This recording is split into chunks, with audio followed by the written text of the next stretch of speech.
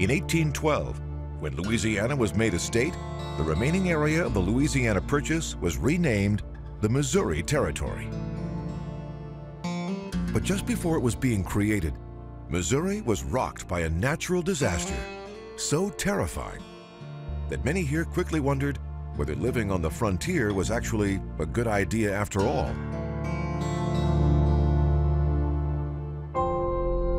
What happened on May 22, 2011 will never be forgotten in western Missouri. On that hot, muggy afternoon, a supercell thunderstorm formed over southeastern Kansas. As the giant thundercloud grew and crossed the Missouri line, it spawned a massive E5 tornado that headed straight for the city of Joplin. The twister, with winds of more than 200 miles per hour, tore right through town, causing almost $3 billion worth of damage. Over 1,000 people were injured, 158 died, making it the deadliest tornado ever recorded in the U.S. Entire blocks of the city were demolished. Even though Missouri lies just outside Tornado Alley, dozens of twisters still touch down in the state every year.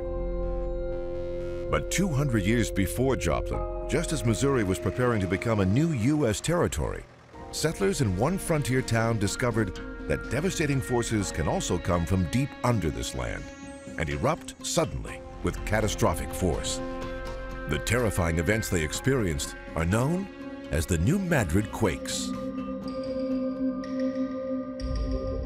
It all started at 2:15 a.m. on December 16, 1811. That's when a series of massive earthquakes suddenly started rocking the Midwest. They registered more than 7.5 on the Richter scale. The epicenter was the Missouri frontier town of New Madrid, which lies on the Mississippi River. The shockwaves spread out for hundreds of miles, affecting an area 10 times as large as that of the infamous 1906 quake in San Francisco. Some tremors even managed to wake up President James Madison in Washington, D.C., more than 700 miles away. But here in New Madrid, the ground shook so violently in the night that many thought the world was coming to an end.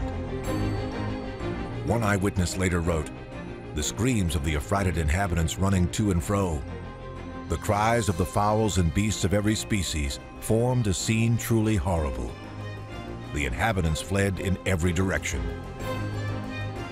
Since the quake struck under the Mississippi River itself, they pushed the river's waters up into great swells, which caused, briefly, the Mississippi River to run backwards.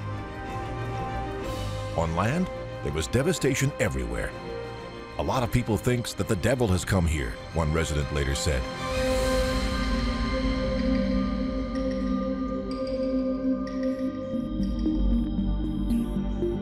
What exactly caused this disaster here in southeastern Missouri remains a mystery.